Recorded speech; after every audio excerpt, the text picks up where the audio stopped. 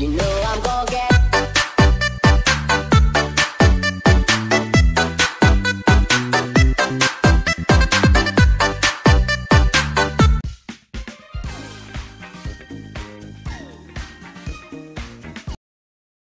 We've had lots of problems with just running off the map or getting stuck in places you shouldn't, so we made a separate tile pledge just to create borders that players cannot cross.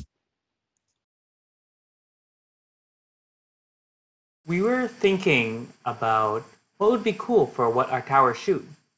And then we came up with a rubber duck. The only problem is we can't change the color of a rubber duck because if you change the color, it's just not a rubber duck anymore.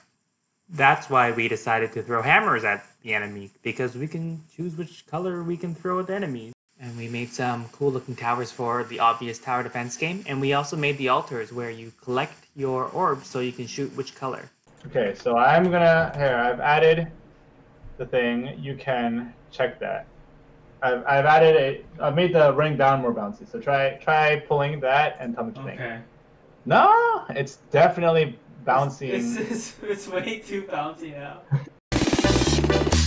You know I'm gonna get.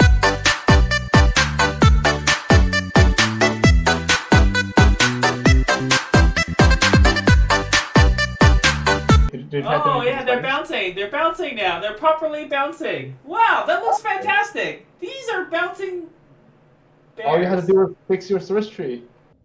As always, if you like what you see, remember to like and comment on this video, hit that subscribe button for more content, and see you next time.